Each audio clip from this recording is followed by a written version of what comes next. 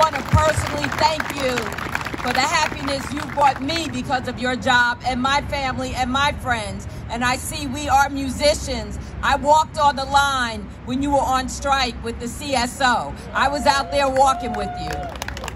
And I will continue walking with you and do everything I can to make sure that we get this done and you get back to work. You have the health care you need. You have the pay you need. But we need you also.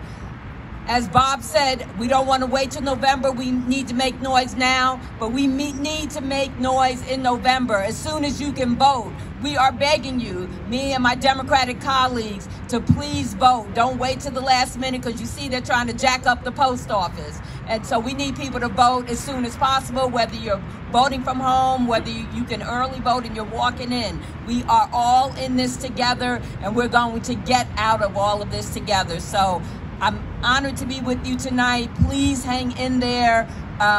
The cavalry is coming. Just have some faith. The cavalry is coming.